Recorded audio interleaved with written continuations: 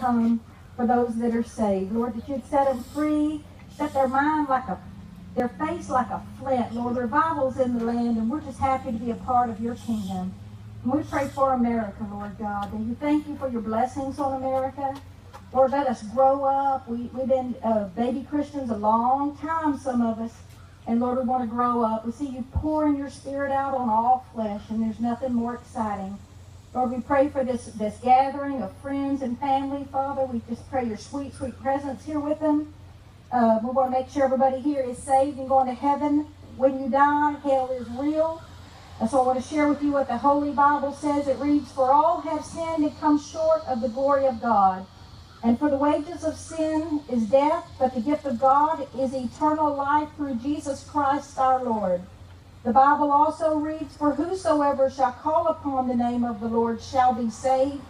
And we're a whosoever. And so we want to pray. And if you'll agree with us, we're praying for salvation. To receive God today. Dear Lord Jesus, come into our heart. Forgive us of our sin. Wash us and cleanse us. Set us free, Jesus. Thank